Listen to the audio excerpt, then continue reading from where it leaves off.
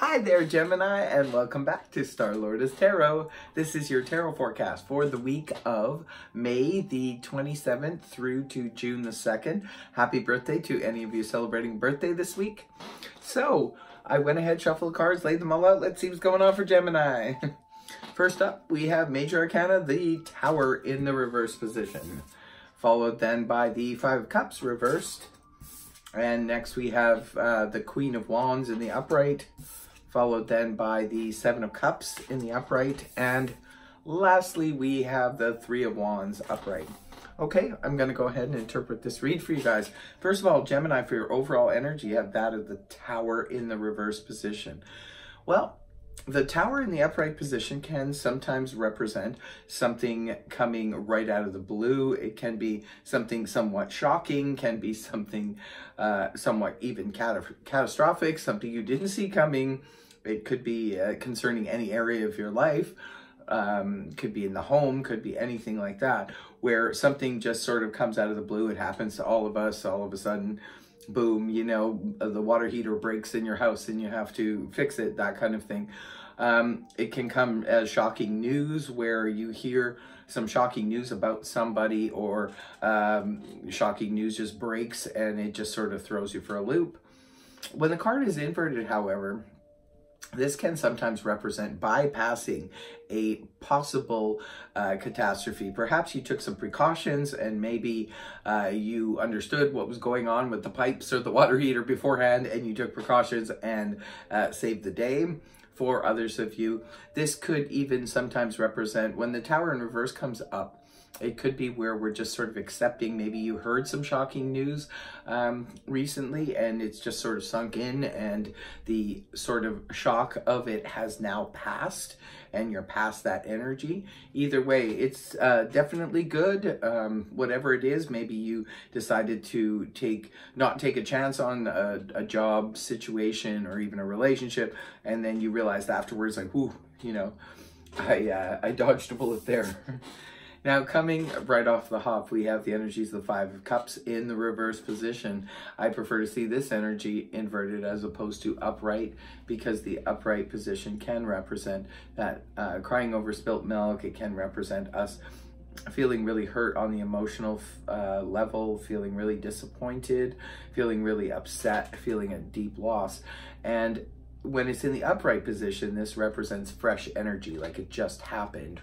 When the card is inverted, however, this can represent some healing coming in. You could find over the weekend, this is coming right off of weekend energy, maybe there was something had happened, and you just realized that, you know, you're starting to heal on the emotional front from whatever it could have transpired. Remember, it's just a general read, so it's going to be different for all of you. Some of you, it could have been on a relationship front. Some of you, it could have been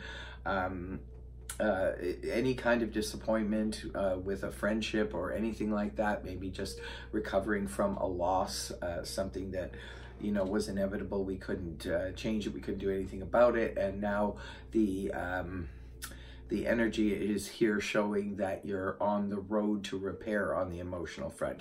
Very good news.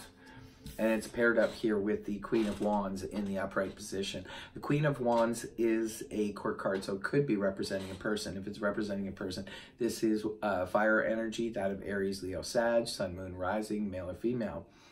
Now, it could be for some of you, this person comes in, they could be connected to travel, they could be connected to work, they could be connected to, this could be a love interest, it could be anybody for you.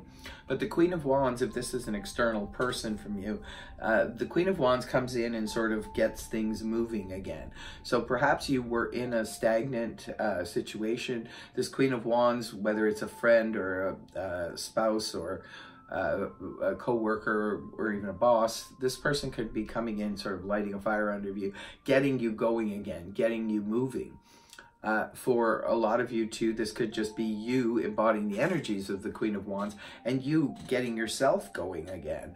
Perhaps the healing of the emotional disturbance has begun and now you feel more active. It's also your, it's Gemini season now. It's your birthday month. So maybe you guys are just feeling like you want to get out there and start doing things. Some of you could be wanting to travel. Some of you could be wanting to expand your business.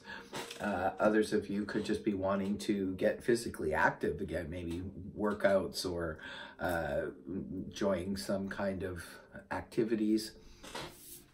Moving on towards the weekend, we have the Seven of Cups in the upright position. Seven of Cups, this is interesting energy, very Neptunian, very Piscean energy. This is representative of a lot of options, a lot of opportunities that could be in your midst. Maybe you're getting going again because you see that there's a lot of options, a lot of opportunities out there for Gemini. This could be for some of you who, say, for example, are going on a dating site and seeing that there's many potential partners. If you had a situation, it didn't work out with a prior relationship, you could be, you know, looking at doing that. For others of you, the Seven of Cups could be representing a bunch of different travel opportunities. Maybe there's lots of different places you on your bucket list that you would like to visit. For others of you, this could just be a lot of business opportunities, and it's just a matter of you, or job opportunities. It's just a matter of you zeroing in on the one that you want. And the last card you have up is the Three of Wands in the upright position. Three of Wands, very progressive energy. This is where we're working towards something. Now, this could be towards building a relationship. This could be towards building a home even. Maybe some of you actually purchased some land and now you're building a home. Others of you, you could just be waiting to complete a project or waiting to complete something concerning travel. Maybe some of you are moving or in the process of moving. You just need that one more wand and you will have arrived. So very progressive energy here. Lots of opportunities. Looks like a pretty good week. Whatever it is going on here, Gemini, it looks like you managed to sidestep it. And you've got a lot of healing going on and a lot of activity. So, and that's the way Gemini likes it. You like your movement, action, and activity. I will conclude this read with an oracle pull from the chakra oracle cards and see what kind of energies are around for Gemini this week. Some additional. Okay, here we go. This is your card. It's Quest. Whatever that means to you, Gemini, you could be on a vision quest, you could be on, could be a spiritual quest, you could be on a quest for career, for relationship, however it pertains to you in your own personal life.